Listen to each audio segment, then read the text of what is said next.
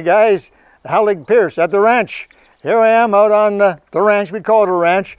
We have a good sized property here for an Ontario property, 160 some odd acres. More than enough to produce the hay for our horses. Lots of hay for the horses. We have hay left over actually. And here comes the horse. Watch out, Kevin. Anyway,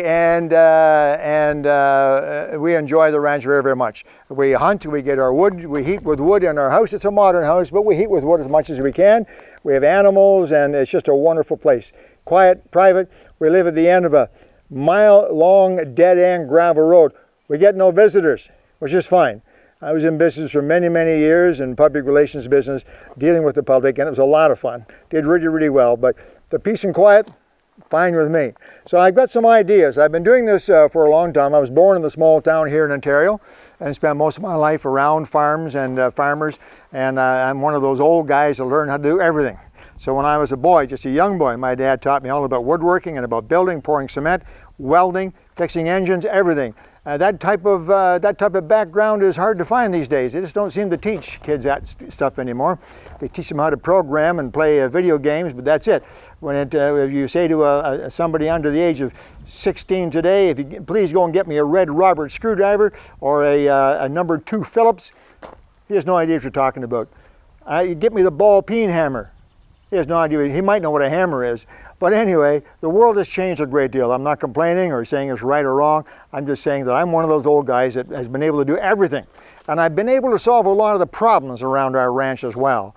As things have come up and we've had different ideas and things we need to get done, sometimes I've had to start from scratch and say, gosh, I don't know how to do this, so we'll start and see how it works. So anyway, I've had to solve a lot of problems and things that come up around the ranch. And sometimes my solutions have been fantastic. Sometimes they have been so-so, but they're still solutions. And I know that some of my ideas might be valuable for you. So I'm going to try to share some of these ideas with you. If there's a good idea in there that's valuable for you that you can modify or use, great. If not, then move on to yourself. But let me know if there's something I can maybe help you with. We do everything here at the ranch. So if there's something you have a problem with at your hobby farm or your farm, wherever it is you are, let me know and I'll see what I can do. Okay, so what's this episode about? Well, it's about my wife. Yeah. I've not been able to solve that. No matter what I've been able to do, I've not been, I'm just kidding. My wife is wonderful. But sometimes she comes up with ideas, and they're great ideas, don't get me wrong, but it does sometimes seem to create more problems for me than it does benefits. We eat a lot of eggs. Usually between us, 2 or 3, 4 eggs a day. Every day of the week, we eat a lot of eggs. Eggs are good, and we like them. And not only does it create a minor problem in that we don't live anywhere near a grocery store, but we like fresh eggs. So my wife had a bright idea about 4 or 5 months ago. She said, I'm going to get some chickens. We just retired a short while ago, a year ago. So she said, I'm going to get some chickens and have fresh eggs every day. I'll go out to the chicken hutch and I will get nice fresh eggs, and we'll have enough eggs. We might even have some left over. Okay, sounds like a good idea to me. I didn't have any idea what I was getting into here. So a little while later, she said, oh, I've got 6 or 8 chickens. I've ordered chickens. I picked them up in a month's time.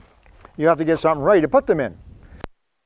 I had pictured like a cardboard box, maybe a bit of straw on the bottom, but no. Okay, so here's my chicken coop. Yours may not be the same, but here's some ideas I had. First of all, the actual true coop is this box right here. This section right here. 3 feet square on the bottom and about 3 or 4 feet high. Obviously one side open so you can clean it, just that simple.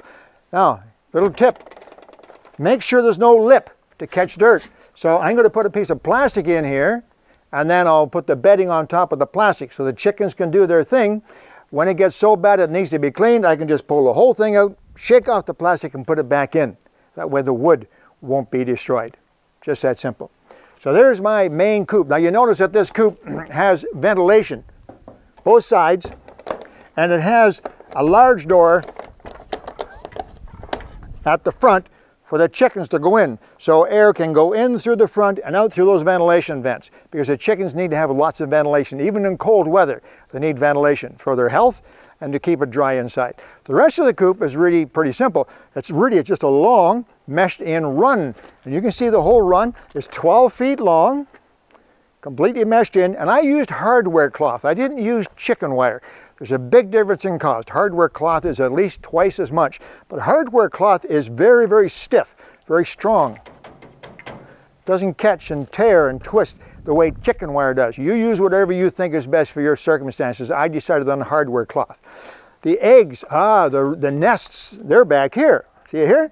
Accessible from the inside, so the chickens can get up into the 3 nests. There's 3 nests in here, and they're about 12 inches by 12 inches by 12 inches. And when you want to get your eggs, you pull the pin, lift it, take the eggs out.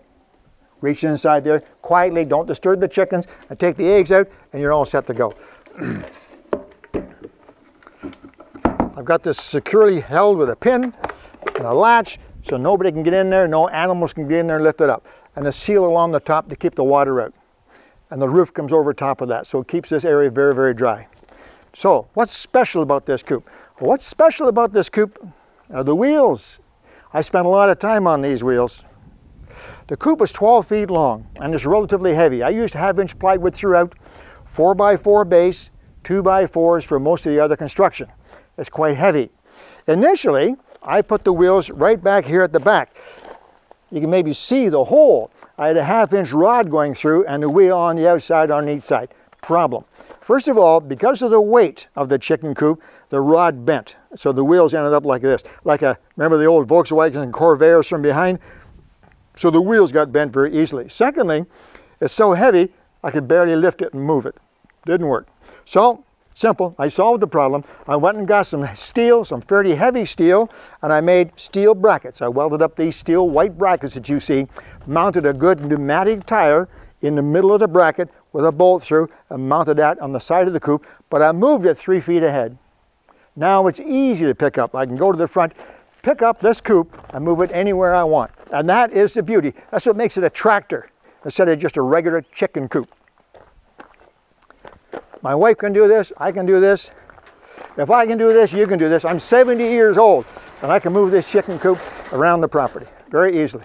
And now you can see a bit of the inside. You can see the ladder leads up into the coop itself so the chickens can run around here all day long, enjoy themselves in the sun or whatever it is they want. And in the evenings, they can just go right into their coop. I made up this simple little thing here for opening and closing the coop itself. So once the chickens are in at night, you just close it up and they're in there. Just that easy. Actually, in retrospect, I didn't need that because you need to get in there to do some cleaning as well. So I actually have this swings open. I didn't really need to have that, but I have it now. Just that easy. Another window, lots of light, strong hinges, and there you go. A chicken tractor. Safe, easy, not too much work for cleaning. I got some scrap tin roof, made the tin roof on there. It looks good. I'm sure the chickens will love it. We'll have fresh eggs every day. It's easy to move. Hopefully I won't have to do too much work. I hope you like that, and maybe you got some ideas. And I don't think I have $300 invested. Bit of wire, a couple of 2x4s, 4x4s. I think the 2 wheels were the most expensive. Now, of course, I did all the work myself, all the carpentry, the welding, and everything else. But most folks that live on a farm can either get that done pretty cheaply or do it themselves. Alec Peirce's chicken tractor. Anyway, maybe there's some ideas in there for you. Hope that was good. Alec Peirce on the ranch. Talk to you again soon.